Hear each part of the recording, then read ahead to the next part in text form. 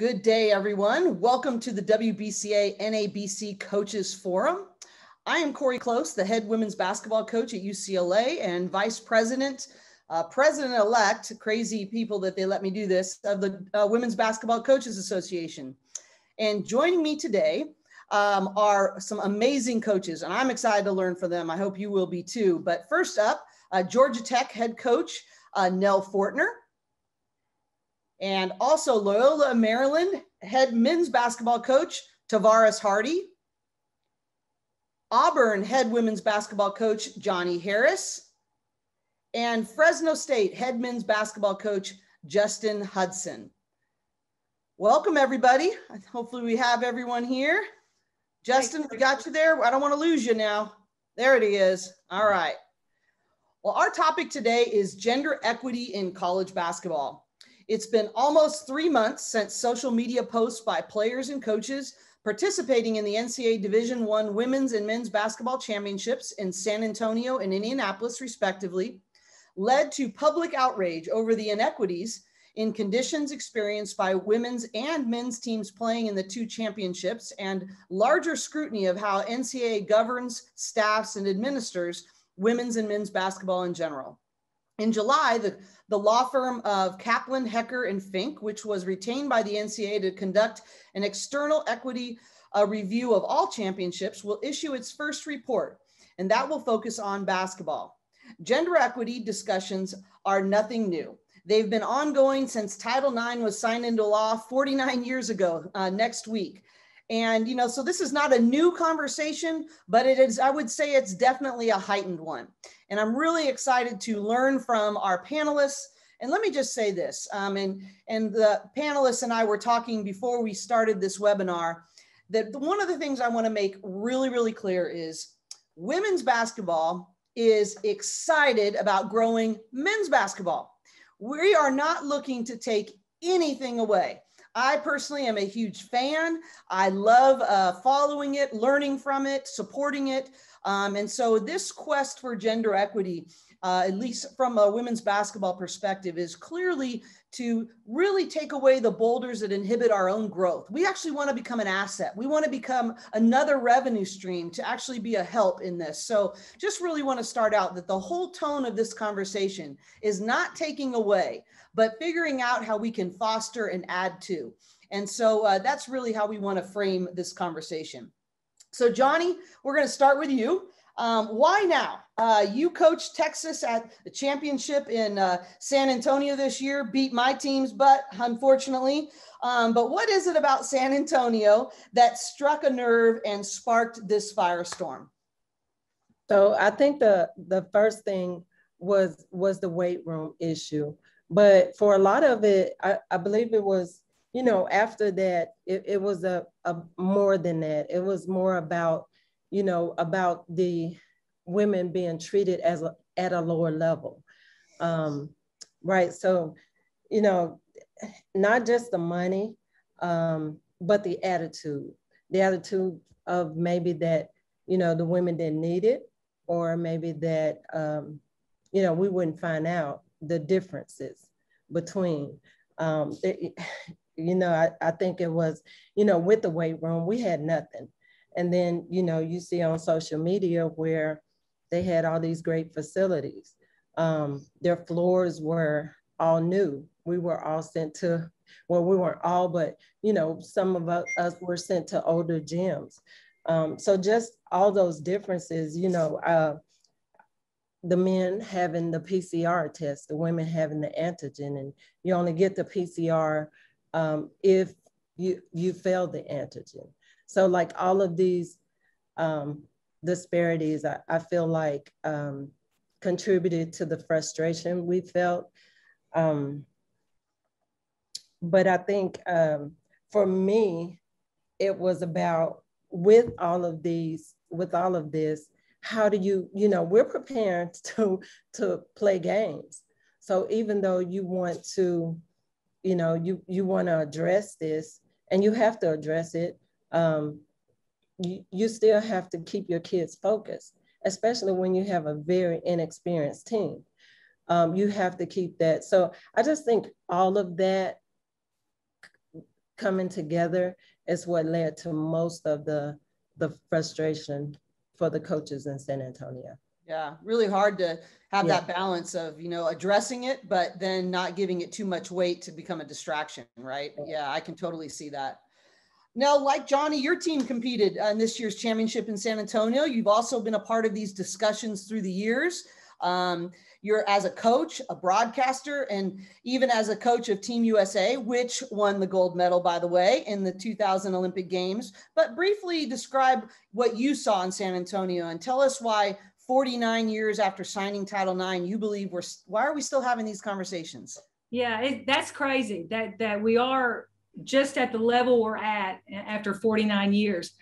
You know, Corey, I think you go back to the beginning of Title IX, and I think when it came into play, right off the bat, the bar was set very low for women coming out of Title IX because athletic directors didn't want to give us a whole lot, even though the law was saying this was supposed to be equal. But look, we were coming from nothing. So just giving us uniforms and practice gear and letting us ride in a van instead of station wagons to a game, we thought we were rich. You know, this is great. But that was the bar that was set at the beginning because we came from nothing. So as the years went, you know, our sport is growing. Now kids are coming, we're recruiting kids that are playing sports from the time they're, 5 years old. So they're experiencing things different. Their expectations are higher. But we get, 49 years later, our bar is still systematically set way too low. But yet we have to take what we're given. And you're hearing, we've had voices, Donna Lopiano, Christine Grant from Iowa, that fight and push for gender equity with Title IX, but we just can't, it's just a heavy, steep hill to climb still today. But I'm gonna tell you something, we're dealing with a generation now that we saw raise its head and voice in San Antonio because the perfect storm came together. Mm-hmm. Men at one side, women at one side, everything is noticeable. They're sharing photos, they're sharing information, and it's immediate information. And here we are today now talking about it, maybe on a platform and in a way that it's never been talked about at this level. Change is coming because this generation and information sharing is at a level that's going to force change, I believe, as we go. I think the curtain was just pulled back, yes. The weight room, the food, the testing, the branding differences, yes. Those were symptoms, right, of what you just talked about, of a greater illness that of discrepancy between the sports and this generation that they're like, bring the light on, let's shine it brighter. Right. And I think that's interesting. I think you hit on something really important though, Nell, is that, it's such hard, I call it living in the healthy tension of being really grateful for how far we've come, right? Yeah. I mean, we have come so far and we stand on the shoulders of many of the people you mentioned that have really blazed a trail for us to be doing what we are doing and experiencing the growth we have. So there's a great sense of gratitude, but at the same time, having a relentless quest for how far we still have to go. And I like that steep climb that we still need to embark on as women. And so really appreciate that. And our vision to be thankful, but go, hey, we want to raise the bar. I mean, we got more work to do. That's where we really want to sit. And let me shift here to Justin. So Justin, you have such a unique perspective, very successful men's basketball coach, obviously married to a really great women's basketball coach. But, was there any reaction or conversation among coaches on the men's side about what was transpiring nationally during the basketball championships? Do you think the topics make some coaches on the men's side uncomfortable or nervous? I think it can. I mean, there's a possibility that you become nervous, but you're right. I have a different perspective of having a wife who coaches women's basketball at the collegiate level. I also have a perspective of being a high school coach before. So, it's not a lot of money being made there. So you're going to have the same gym times there. And it's not as many inequities, I wouldn't think, as it would be in high major Division I basketball. three daughters perspective there. All of them played basketball in a certain level. So I think, maybe my conversations with my wife, it's eye-opening. I think I have to be a listener first before a talker. I think there's all kind of different perspectives about fair and equal, and trying to, decipher through the difference and see what's going on. But, although the women had to go through what they had to do this year at the tournament, it's going to end up being positive because it definitely, like you said before, opens the curtain to let everybody know nobody can say that's right. Mm-hmm. It was blatant. So, the women were saying, hey, we want it to be fair. We want it to be equal. And it deserves to be that way. But now it just opened up the eyes of all the men's coaches, especially, to say, wow, nobody can make any sense that way. It's supposed to be amateurism, right? There are two tournaments that are both important. And to have the discrepancies in the weight room, which everybody saw, and the young lady from Oregon put it on. And then you're talking about now the testing when we're talking about health. And I mean, you can go on and on. And although I hate that everybody had to go through that this year, I think it was eye-opening, especially for the men. Yeah. What is Tony Bennett is a good friend, and he talks about a painful gift. I feel like it was a painful gift, that it really, in the moment, it was uncomfortable and hard, and it forced some really raw conversations and is continuing to do so. But I think in the long term, in terms of where we're trying to go, it really was a gift on that front. Tavares and Justin, and you mentioned this already, Justin, you both have two daughters, and Justin, you've added and a dynamic of being married to Stacy, which we've mentioned, the head women's basketball coach at San Diego State. And just, are your families following the coverage of this story? And why are we not seeing more fathers of girls and young women speaking out publicly about these inequities? What do you think about that? Well, me personally, no, you don't know. I mean, you're traveling around AAU or you're going to a high school game, like you said before, you're not quite sure what the inequities that is going to be in high major college basketball when they're talking about the big dollar. But I do have a different perspective of, comparing notes with my wife, to also talking with Jamie here, who's our head women's basketball coach, and comparing notes to the different schools and also different programs, men's to women, and how people interpret Title IX. San Diego State might interpret Title IX totally different than Fresno State. They're both state schools. So I've been able in the last few years to have some really purposeful conversations. That's great. So Arcia, what about you? Yeah, thanks, Coach. Similar to Justin, my wife isn't a coach, but she was a former student athlete. And so we got a chance to go through this a little bit at the same time from a student athlete perspective. And so, yes, we have these conversations. Our two daughters are trying to find their way in this sport. They're young, 8th grade and 3rd grade. And so they still have a ways away. But we certainly talk to them about that. And also I talk to my team about this. So much is communication, it's relationships. You have to, seek those out to be able to have a true understanding of what other folks are going through. And, we try to take a realist approach. Obviously the national news is one thing. And with everyone having a voice or being able to put their story out, their message out with social media, it became glaring, but there are things so much deeper. How do your players interact with the women across the hall? How do your assistant coaches and director of operations interact? That's where we really try to lock in and focus and make sure that we're communicating the right way. And like you said, Coach, to start off, we're all in this together. And the more we can help each other, the better everyone will be. And so those are the conversations that we have, with our team. And then, yes, my wife is certainly going to hold me to that when I get home. I like her already. So, but I think, one of the things that, talking about action plans, I think what you just said, Tavares, is so important in terms of going across the hall, having intentional support. And when the men's teams, show up at the women's games and vice versa, when they're, sort of celebrating each other's victories, that goes a long way of, just making teams feel valued on those fronts. The other thing is talking to your local media.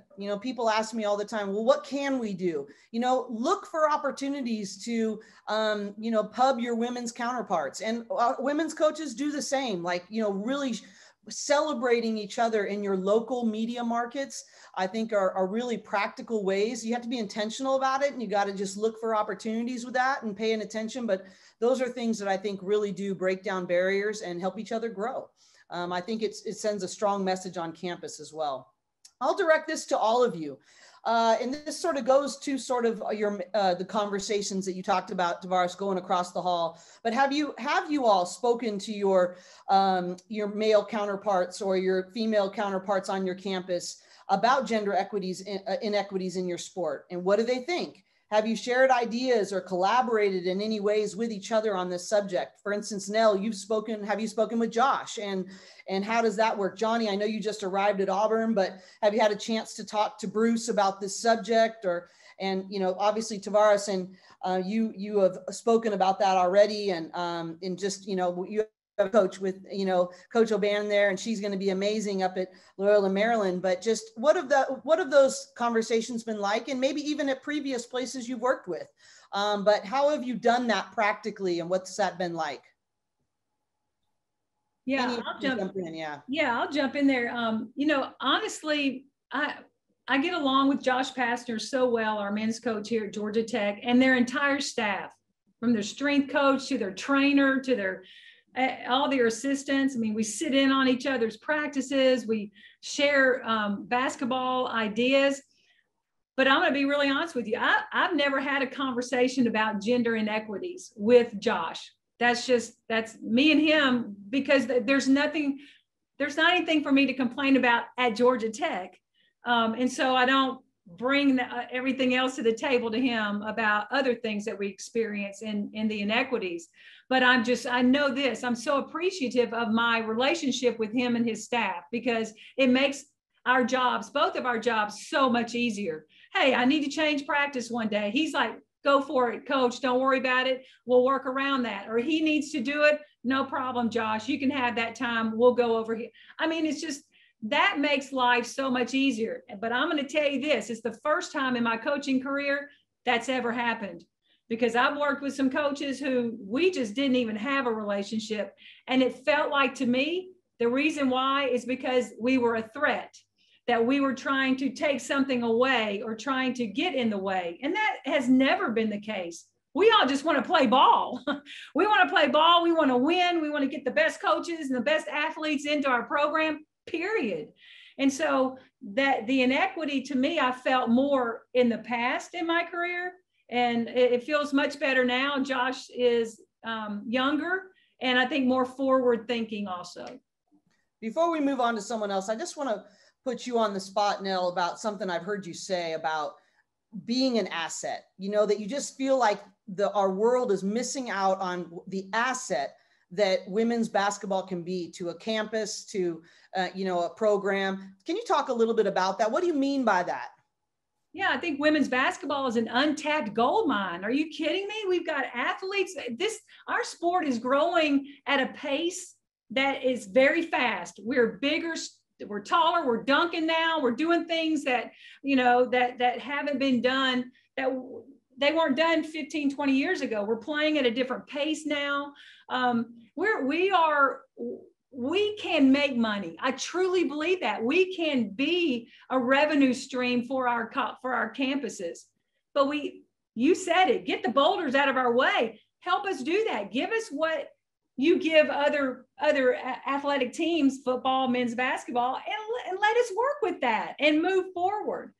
And, so that's what I meant by that. We are an asset in the making. Just give us a little help, more help, Title IX help, help us get there, and we will get there. I have no doubt.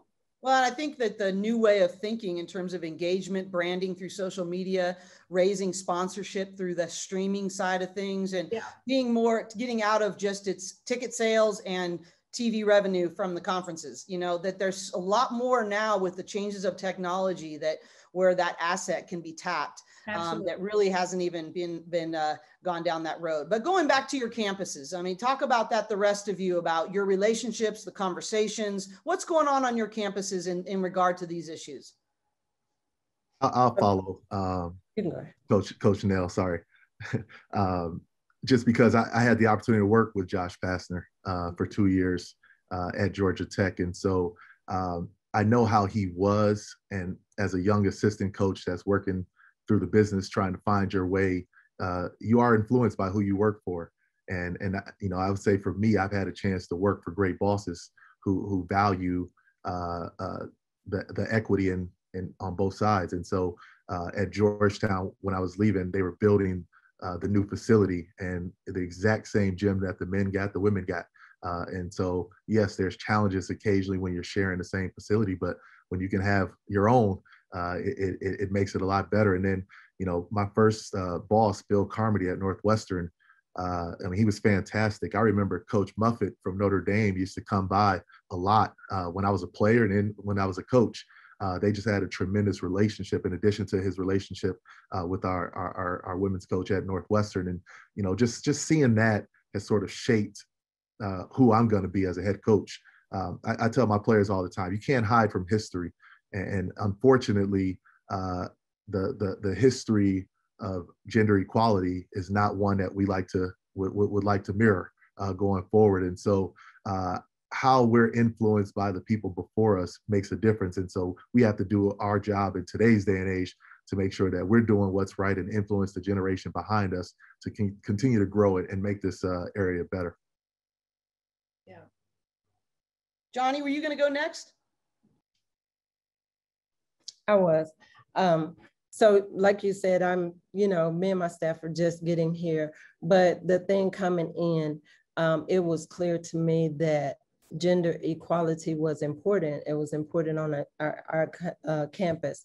And that's, you know, between all the sports, our AD, our SWA, they made sure that they were committed to making sure all of our student athletes were treated, you know, fairly and had the same opportunities, the same resources. So with Bruce, he's been great. He's been amazing, very supportive. He's over here. We've been able to work together. There's been absolutely no problem, and I fully expect that to continue. How about for you, Justin? Yes, me and Jamie have a great relationship here. You know, we've collaborated in recruiting. You know, I think we don't have separate gyms, so we have to really discuss gym times and when we're going to work together and when it's open. So you have to have a great relationship because we have to work together here with a little less resources than somebody as a Georgetown who may say, okay, we're going to build this arena and build this arena. And, you know, we have to work on sharing, on getting in arenas, have ideas on when we can get into our Save Mart Center a little bit more in the summer, you know, recruiting for football games and trying to piggyback so we can have it more like a party atmosphere and we can show love to their recruits as well as them showing them to ours. You know, I think it's very important that you have a great relationship with your staff. And I want to model that to my young men. When we talk about making change, and Tavares talked about not being proud of our history. I think, you know, if I have 13 young men on my team that I can help influence for the future to make sure that we do have a great relationship. I'm always showing respect, get off the floor when it's time to get off the floor, right? You know, share, you know, just very simple humanity things to make sure to know that they are equal.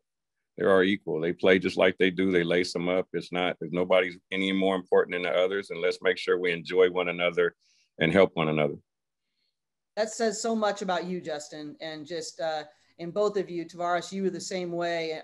Just appreciate people like that value women that are trying to master their craft in the same way, and just says so much about your character. So really appreciate that. Well, let's talk about some of the uncomfortable sides. Those are the feel-good sides a little bit here, but do inequities exist, and how do women's basketball, how are you treated on your own campuses, or what have you noticed as some things we need to bring to light maybe on some other campuses, or just what you've learned from some of your peers? I think, you know, what kind of institutional resources can be leveraged to collectively elevate both men's and women's basketball programs? And how can you support your colleagues more on the other side? Let's talk a little bit about maybe it's not at your school. Maybe we're all pretty lucky here, you know, but what have you noticed? What needs to continue to be talked about? What are the things that continue to happen that we need to find solutions for and have hard conversations about? And then how can we leverage resources together and support our colleagues on a more consistent basis? And anyone can jump in on that. Yeah, I'll talk about something that I just found this out on and it was surprising to me. And I know I just said we don't really have any problems here, but I'm about to tell you one. So maybe this one, and I think it's just it's a simple fix, but I was surprised when I heard about it. You know, we on campus, you get these, you have a blast email list of maybe every student on campus. So some of y'all might have 50,000 students, some have 20,000, 10,000, or whatever that is, but that you can send out a message. Hey, football's playing Duke this weekend and blah, blah, blah. Well, I found out they send out about 3 or 4 of those a week prior to the football game, you know, trying to get the students to the game. Well, then I find out they're sending them out for men's basketball about 3 times a week prior to the, well, I'm like, well, what about women's basketball? We sit in a corner at the bottom of one of those emails I was so upset when I heard that, because why wouldn't you just do the same thing for the women's basketball game? I don't understand. That didn't even make any sense to me. I couldn't even hardly process it. Well, trust me, we fixed that. So we got that fixed. But it's those little things. And that's the kind of thing that harkens back to back in the day where women were thought of in, you know, an afterthought, you know, and maybe we'll give them a little something or whatever. And if we got anything, we were happy about it. But I'm not happy. We're not happy about a little bit of thought anymore. So that's an example of just a small thing on a campus that can happen to a women's team, whether you're basketball, swimming, tennis, or whatever. But that can be fixed so easily.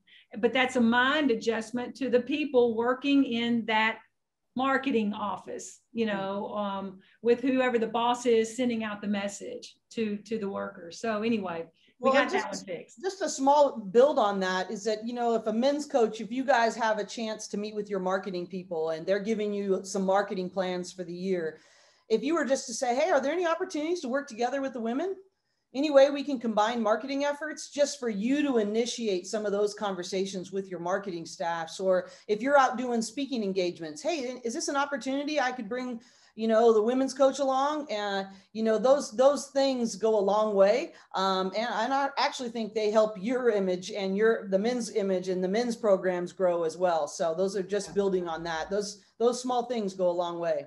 Let me just jump on that, Corey, real quick, because that's a great example. Because Josh, when I got here, he invited me to several things so he could introduce me to his, whether they were fans, donors, or whatever. And I'll always be so ingratiated to him for that opportunity, because he didn't have to do that, but that is one of the things you're talking about. Absolutely. Just give us a helping hand a little bit. Yeah. How about the rest of y'all? Anyone jump in? Any inequities that you guys have seen or anything that needs to continue to be talked about? Just from our perspective, obviously, you know, I'm sure there's coaches on this call from all different levels. I've had a chance to coach, as I mentioned, some of the other schools at the Power 5 level, but, you know, now we're in the Patriot League. And so the gap, just in terms of perceived revenue, you know, none of us have big television contracts or anything like that, or selling out 30,000 seat arenas. And so, you know, there's not a whole lot of known inequities between our sports at this level. You know, I had a chance to come in under Coach Joe Logan, who is the women's coach, the counterpart, and he, you know, laid it out for me. Just we're partners. It was awesome. And now I get a chance to reciprocate and do that for Coach Danny O'Bannon, who just started, and just make sure that we keep the same sort of helpful mentality. You know, we're in this together. And so from our side, you know, we're trying to partner as much as we can. You know, I always say, you know, I actually had a conversation with my AD this morning, Donna Woodruff, and I told her I wouldn't bring it up, but because it's so relevant and I'm a real person, I'm gonna tell you guys, we're talking about, just something, you guys know at our level, you have to do guarantee games and kind of help with the budget from time to time. And so we're talking about, is there a way to take an extra guarantee game to help out both programs? It's never just about, for men's basketball, it's always with the thought that can we do a little bit more to help everyone? Because that's what we're all about. We're all in this together. And, I know that the women's coaches feel the same way. The better we do, the better everyone does, and the better they do, it's the same thing. And so that's why we try to work together. And we haven't had at this level any bumps in the roads in that regard.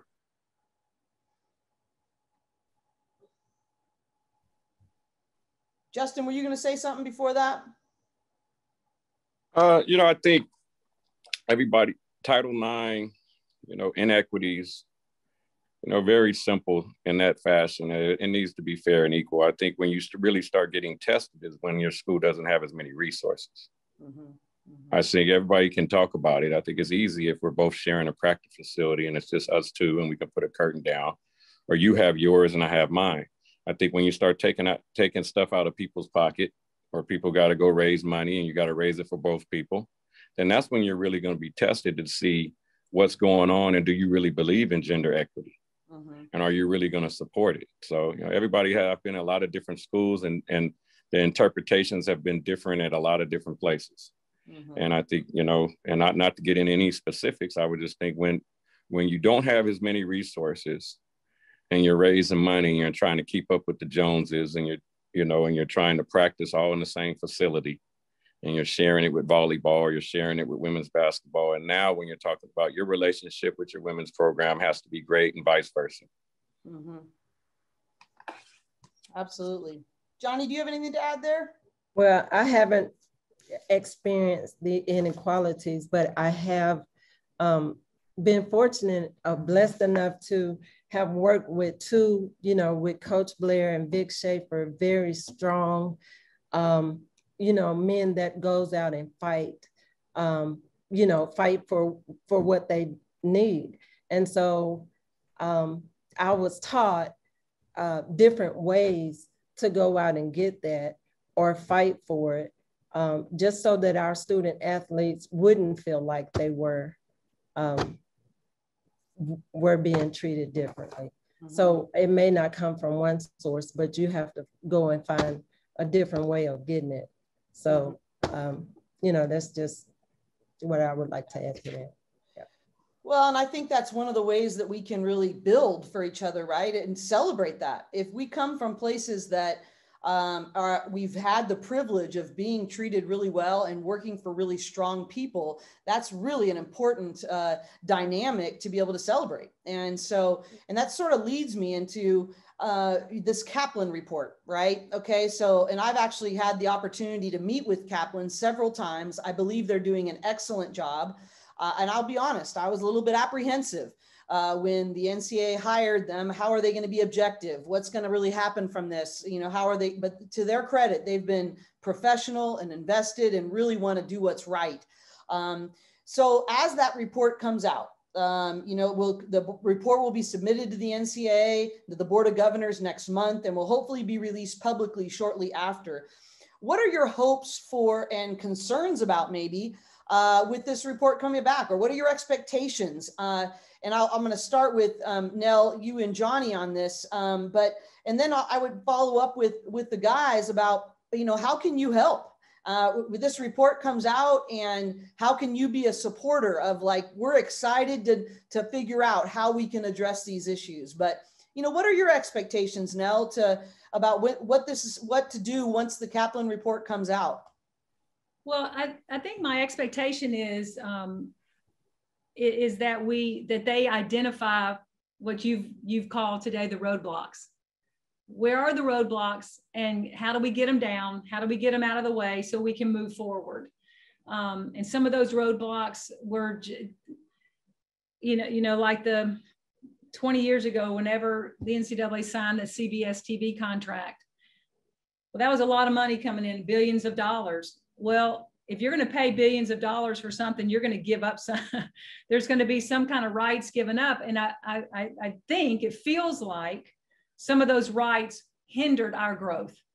So whatever that contract did that helped the men, it hurt the women as far as growing our part of an NCAA championship sport. And I hope that we see what that is. And can we get that out of the way? And now can our championship grow faster, stronger, bigger, now that those boulders are out of the way? Whether that is the beautiful courts, you know, when you're flipping through the TV, you know, during the NCAA tournament, man, y'all, hey, Justin and Tavares, y'all's tournament was popping. You know, the courts were NCAA Final Four, March Madness. I mean, it was popping.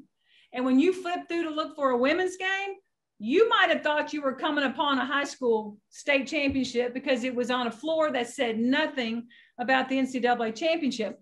That still blows my mind today. I hope we find out some answers for that one. Why does our tournament look so different on TV than it does for the men's when it comes to using Final Four, when it comes to using March Madness, when it, you know, things like that. So my hope is that we find those boulders and get them out of the way so we can grow. And I think we'll grow fast. And so you're saying specifically, Nell, if I hear you correctly, that, you know, the issues of corporate sponsorship, how to infuse people that would want to get involved in our game, but the contractual exclusivity prohibits that from happening on the women's side to its nth degree. And then from a branding perspective, you know, Kelly Graves had a great comparison. Kelly Graves, the head women's basketball coach at Oregon, he participated in the women's tournament, but his son played for Gonzaga men's tournament. So after his team was eliminated from the women's tournament, he went to Indianapolis and was just blown away. You walk through that city and everybody knew that it was March Madness time. The men's tournament was happening. He said, if I walk through San Antonio, it was a completely different feel. And, you know, I wonder if, let's say, you know, Justin, your players were in the NCAA tournament and they were in San Antonio. How would they feel about their experience if they were in Indianapolis and a certain thing, just as an example, but if I hear you correctly on that. But Johnny, go ahead, I interrupted. So, you know, what are your hopes for this Kaplan report? So actually, I agree with Nell, you know, that we need to continue to have these critical conversations and that they will lead us to solutions that would help solve the problems of, you know, of why we're having these issues, you know, that, you know, so that our women, you know, Nell said it earlier, we have young ladies that are dunking, they're bigger, they're faster, they're stronger. Well, that's because before we didn't have access to the strength coaches, the weight room, but once you give us that, we're different, we are relevant. So, you know, if you continue to open up those avenues for us, the same that you open up for men, you'll see the women game continue to grow. Great thoughts. Thank you, guys. You know, and just a sort of a side note too is Justin and Tavares, do you guys know about the Kaplan report? Is that something that's talked about on the men's side? You know, for the women, it's like every day right now, right? So, but is that realistic? I mean, do you guys even have an expectation of what's going on with that? No, I didn't. I didn't know about the Kaplan report. Now, if you were going to pose the question to me, I think my responsibility in it is to know about it. Mm-hmm. It is to read it, to find out when it's coming out, to talk to Stacy about it, to talk to Jamie about it, and then now educate our student athletes on it and make sure they're understanding, because that's a big part of it. I've said it before, but I do agree with that. I try to stay in-house on this way. I'm not a big social media guy. I will get on it time to time if there's something that you think is important, but it's not my voice. But I do have a great voice with my 13 student athletes. So I can help them to understand. So for the future, that we can change things through those guys, because that's what's happening now is, like you mentioned it before, our generation is not taking it. So I can be a great role model from them. So I'm going to start with make sure I read the Kaplan report and talk to Jamie and Stacy about it. So now I can be a huge advocate and go from there. Well, let me give you one other resource, ourfairshot.com. It was formed as a result of what the curtain being pulled back in the NCAA tournament. And there is pretty much, there's several direct side-by-side comparisons. If you were to do a 10-minute overview for your young men under your supervision, that would be a great place to start. And just to say, hey, this is why they're doing this report. These are some of the things that came to light.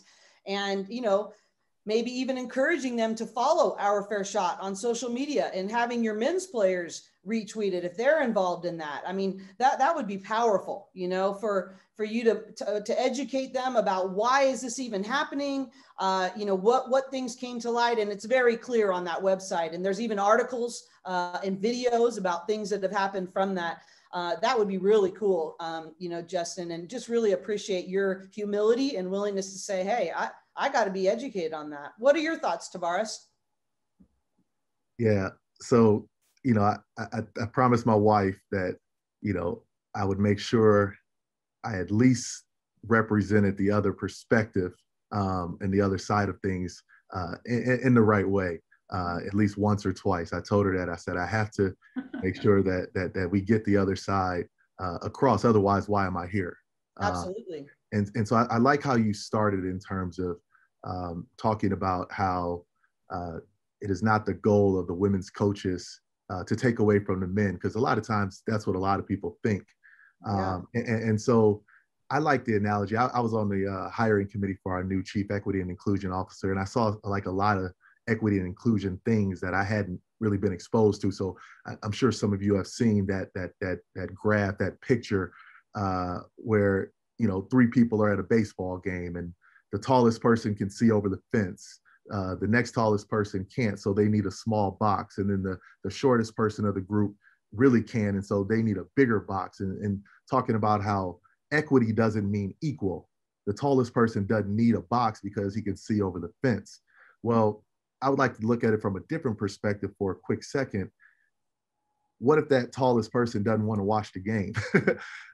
What if they would prefer to have a bat and practice the game? And so the shortest person gets the bigger box and they want to watch the game. Does that mean they also get the bat, even though they don't care about playing it? And so just making sure that whatever the needs are, that's what we attack. And it's not always going to be equal. It's going to make sure that people's needs are met. Our student athletes across both sides are getting the best experience they can possibly get, understanding that we don't all have the same resources. I remember if I had to say, you know, Nell, my time at Georgia Tech, you know, the women's team fly charters. We don't fly charter here at Loyola on the men's side. And so our student athletes, just like the women at Georgia Tech, do we get a fair shake? You know what I'm saying? So like, understand, we don't think like that, of course. But there's going to be differences. Not everything is going to be equal, but it should be equitable and it should be fair. Mm-hmm.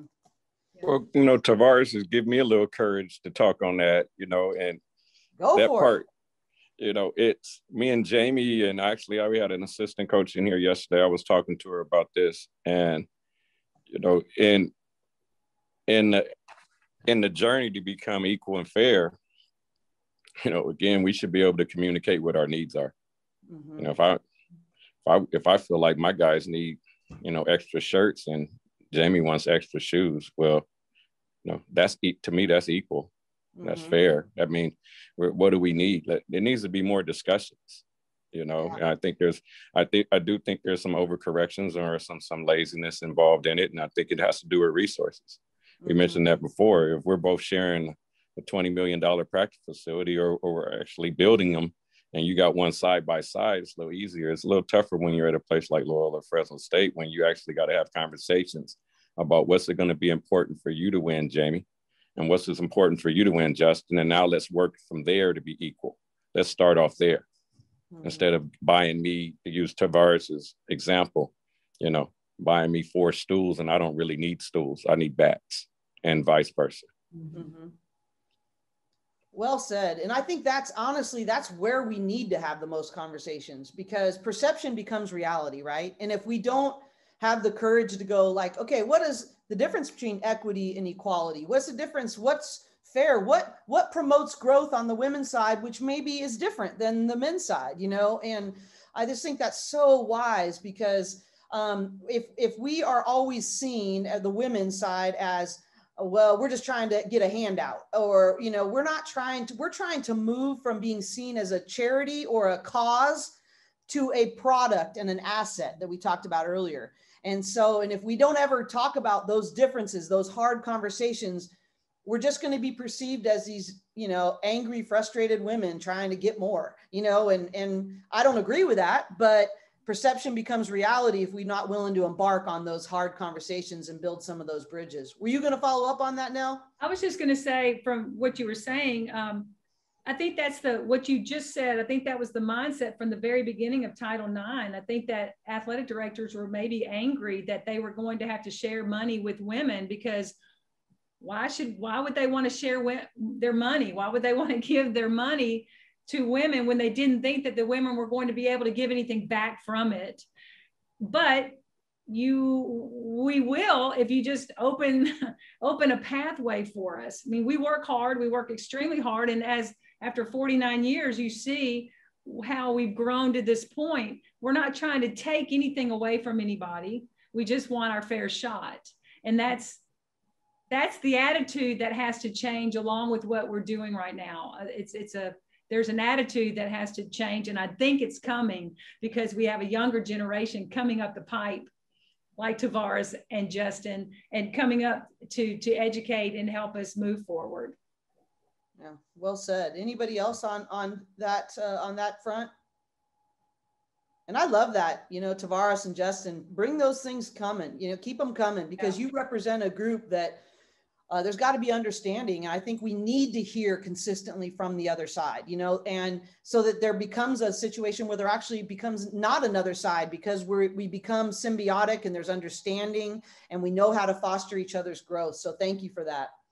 You know, really big, you know, thing I think that is going to change the game for all of us, male and female, is NIL. It seems to be the issue currently consuming the oxygen in all of college athletics, to the extent that the NCAA is really asking Congress to intervene. It is also time for Congress to become involved in resolving the systematic challenges of gender equity in our sport as well. But, you know, how do you see the NIL? It's sort of going off script, but I think this is really an interesting opportunity specifically for women. You know, they did that study. They took from a branding perspective, just a financial institution. If you were analyzing the Sweet 16 men's teams and the Sweet 16 women's teams, only based on branding potential from a corporate perspective through influencers and social media, 8 out of 10 of the top people from that financial perspective of analyzing all those rosters were women. They're storytellers, a great opportunity. So that doesn't take anything away from anybody, but teaching our women how to maximize their ability to be attractive from a brand sponsorship. They have 80% of the buying power in our society in consumer buying. And that's just a corporate view, right? But how do you see NIL affecting some of this, and how are you embarking on that in your own programs? Oof. I know that's a big one. It's sort of off script a little bit too. Sorry. Yeah. You know, I'll just hit it and get out of it, because I don't even think any of us know exactly how this is all going to play out, because it's so different than what we've been able to, you know, for our student athletes to do. I think it's going to have to just get here and let's see what happens. But I think social media is going to be such a huge part of it, for where athletes are going to be able to monetize their brand and themselves. I think the jury is out on how the NIL plays out with donors and recruiting. And I hate to even go down that road and think about that. You know, if our kids can do some things and monetize some things on their TikTok and Instagram and Twitter and gain some traction there, and then great. I don't really, honestly, Corey, I don't know how this thing plays out. I'm just waiting to see what happens in the first, 6 months and what it feels like. But we're set up here at Georgia Tech to help our athletes navigate it and understand it and understand how to build their brand and things like that. But I don't know how this thing's going to play out. And I'm interested to see. Who knows? Absolutely. Yeah. Does anyone have anything else on that front? And then I'm going to go to a question that somebody wrote in sort of regarding that issue. Does anyone else have anything on that part? I'll speak to NIL just real quickly.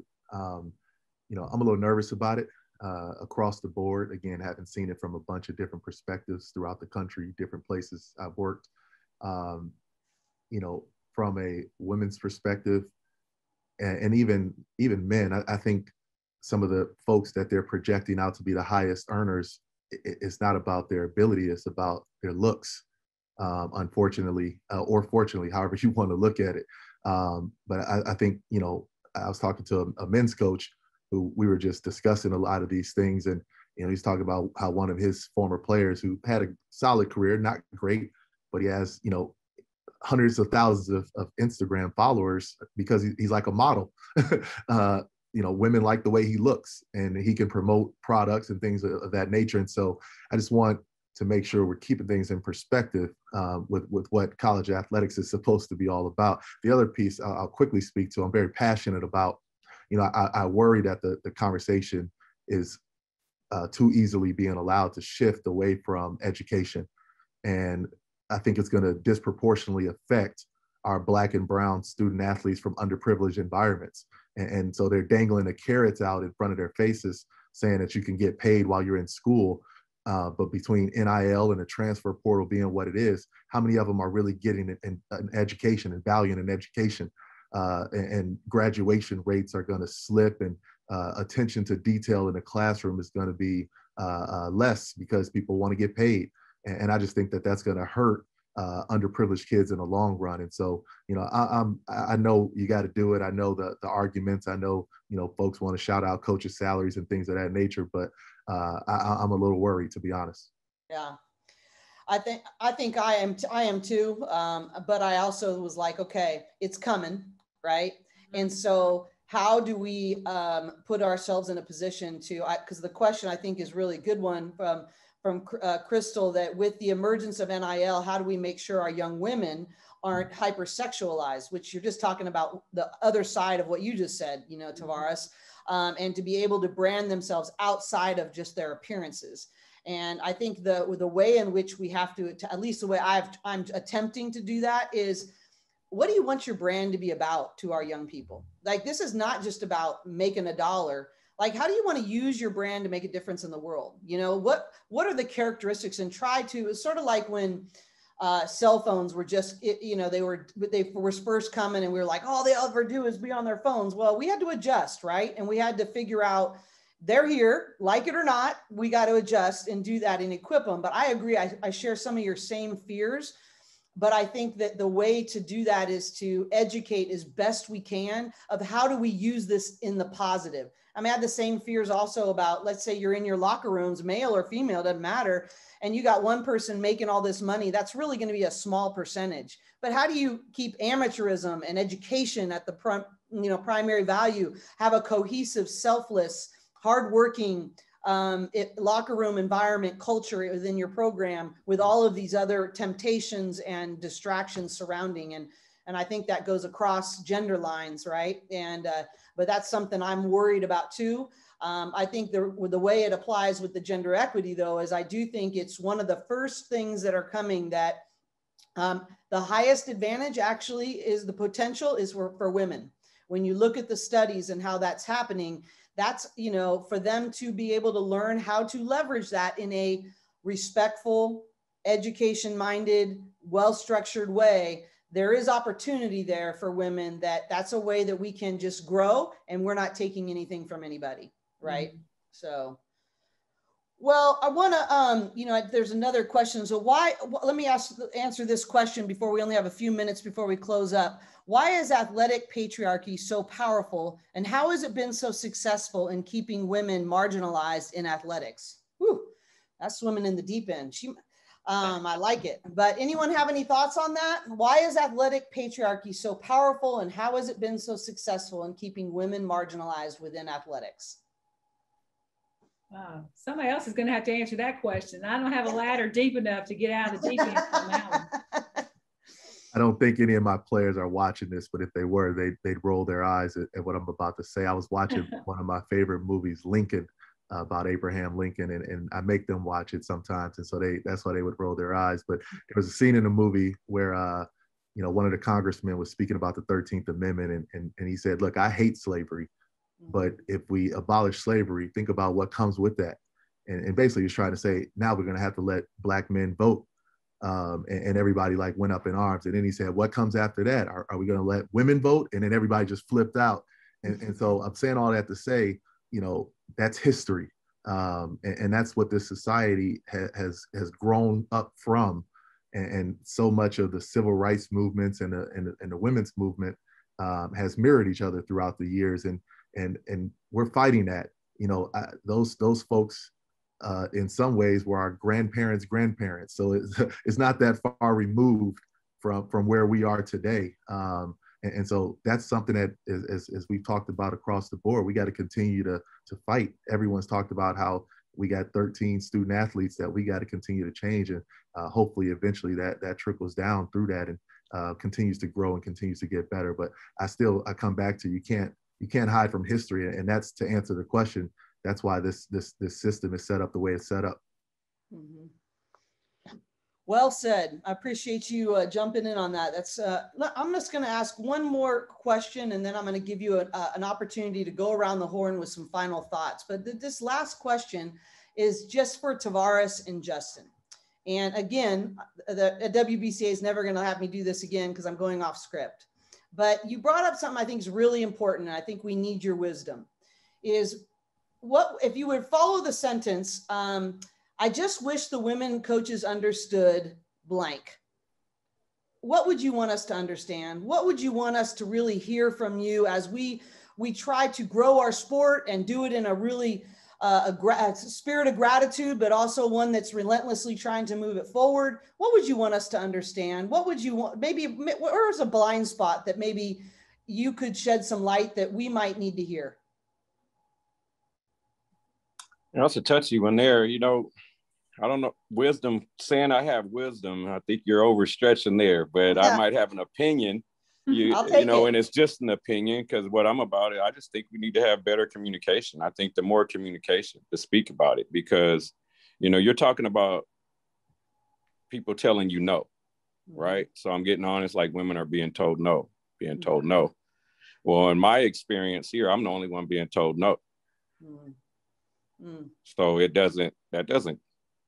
doesn't fly here at Fresno State. So maybe that was your experience there, or maybe your experience here. But I just think that evolves with more conversation. That's not her fault, my fault, anybody's fault. It's just, let's communicate about it, and now you can get into the weeds to say what's fair, what's equal. And now we're working together because right now I'm the one being told no. Great point. Thanks for sharing that, Justin. Tavares, how about from you? What would you want us, what the women's side a little bit, I hate to use that word side, but what would you want us to understand that maybe we don't?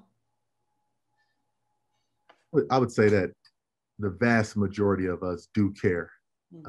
As much as we put so much time and effort and energy into building our programs and trying to provide the best student athlete experience for our men, we also care about the student athlete experience of our women counterparts. And although we'll fight for our program, and sometimes that fight may sound a little aggressive or unfair in certain ways, a lot of men on our side do look at it as we do have a unique opportunity to help everyone if we're successful, and as does football and things of that nature. And so even though we may fight a little harder to make sure we're able to do that, a lot of men are thinking about it's not just about us, it's about the whole. Well said. Final thoughts before we close up from, just in this area of gender equity. Final thoughts from all four of you, if you wouldn't mind. I'll finish it. Well, I'll go first. I'm very hopeful. I'm hopeful that, and I'm optimistic that we are going to move out of this.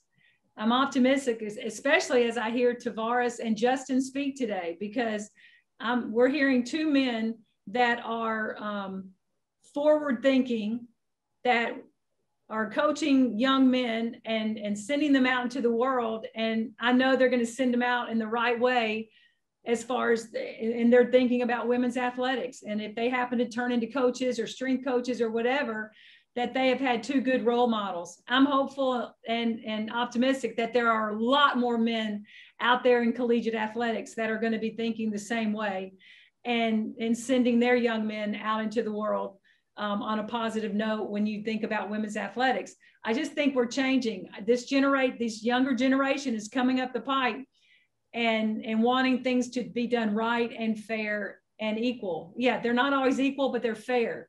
And I feel hopeful for that.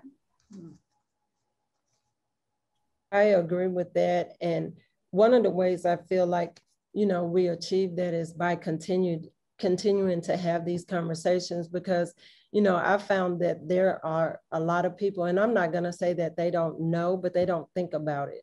And a lot of these things weren't thought of as a problem until we had the situation in San Antonio. So we have to continue to have these conversations and come up with solutions. And, we're trying to empower our student athletes to, use their voices when they're in their SAC meetings, when they have a concern, to talk to their administrators, our administrators, to, our AD about these concerns, because that is welcomed on this campus. And, when you talk about it, you'll be able to come up with a solution. But I also agree that we are moving forward. Mm-hmm.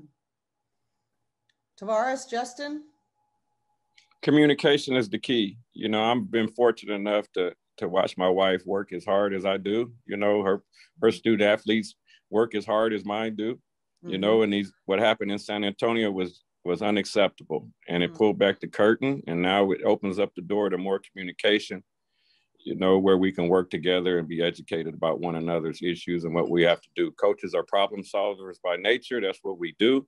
So let's get into a room and communicate about that, whether it starts with on your campus and your institution, and then it goes further nationally. Amen.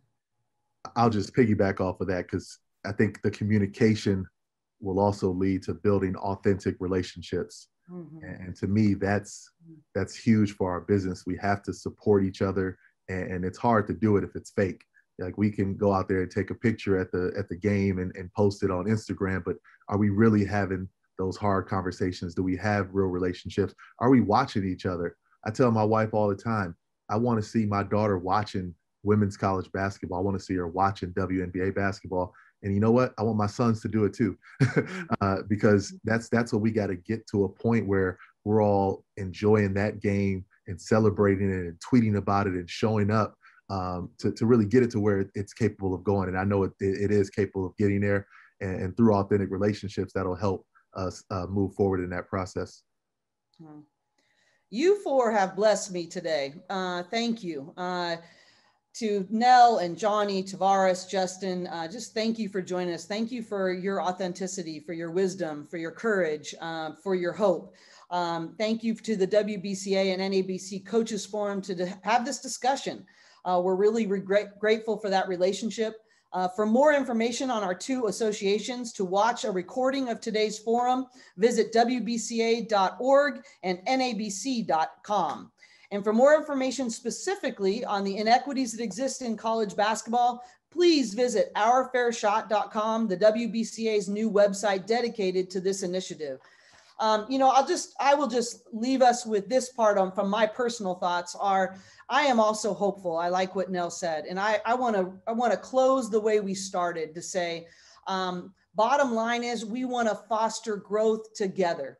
And at the same time, we also are like, you know what, this is unacceptable. And we've had several white papers and other people that have done a lot of good work that have sat on shelves. And we are going to need everybody. We're going to need the Tavareses of the world and the Justins of the world who really get it, to when this Kaplan report comes out saying, no, we are going to continue the communication. We are going to be problem solvers.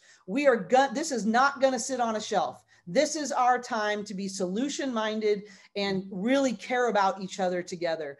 And so that is my real hope for us, is that our passion would not wane, and this report would never be another paper, that it would be an action plan to collaboratively move forward and to move the women's game forward, and not at the expense of the men's game, as an opportunity to foster impacting young people and giving men and women the equitable opportunity to master their craft and to be able to experience their maximum growth. So thank you all. I apologize for going a few minutes over, but thank you all for your time. Thank you to the WBCA, to the NABC, and I look forward to making great strides together.